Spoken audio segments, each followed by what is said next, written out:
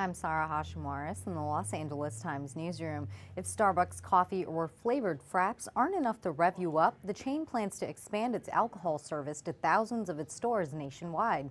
Wine and beer lovers can have a drink after 4 p.m. on the chain's evenings menu, which is already available here in LA, as well as cities including Chicago, Seattle, Portland, and Atlanta.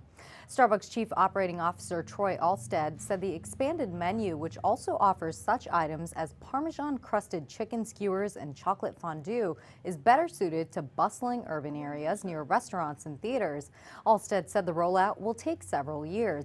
Oprah Winfrey also said this week that she's teaming up with the coffee chain to develop Teavana Chai tea, slated to hit shelves in North America beginning April 29th.